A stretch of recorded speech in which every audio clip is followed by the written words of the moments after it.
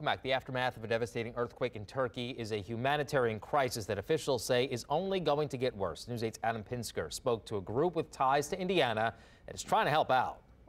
The Crescent Project is a Christian organization. It started in Fishers and is located in nearly 100 countries. Right now, it cannot get supplies into Turkey, but it is raising money for relief workers on the ground.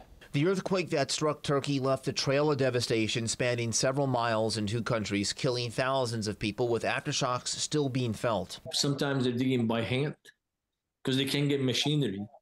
And there's snow and hail. Fouad Masri with the Crescent Project says conditions are so bad it's too early for supplies to be brought in by private organizations, so his group is raising money to send directly to the affected areas. We raise the funds and we give them to contacts on the ground, and the funds will go to purchase in-country, food, diapers, baby milk, shelter, blankets, tents. Central Indiana has a sizable population of Turkish and Syrian residents, among them Mohammed Al-Mahelm, who lives in Lebanon, Indiana, but was in the region for a medical procedure Monday when the quake struck.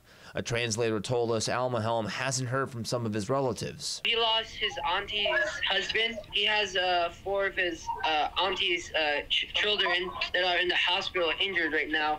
And then there are 4 more that are under the ground right now, under the buildings. Masri estimates 23 million people are affected by the quake.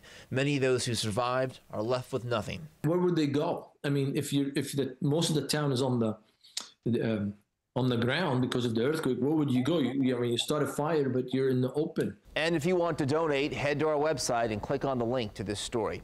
Adam Pinsker, Wish TV, wishtv.com, and follow us on Facebook.